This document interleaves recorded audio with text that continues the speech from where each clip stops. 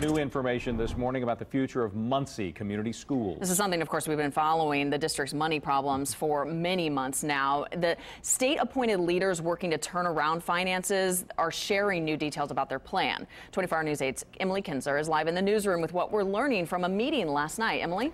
Yeah, guys, good morning. The main theme of that meeting was that the district would stay open and running even though they're operating on a multi-million-dollar deficit. More changes are ahead for the school district, and they're expecting more cuts. That's according to the emergency management company hired to help the district that's been struggling with money for quite some time. Emergency managers are looking at all of the options, including the possibility of closing additional schools and getting rid of certain programs, or maybe even eliminating teachers and administrative positions. They've already made some cuts in this process, but the district says they're not there yet. We still are about $4.5 million short as of now.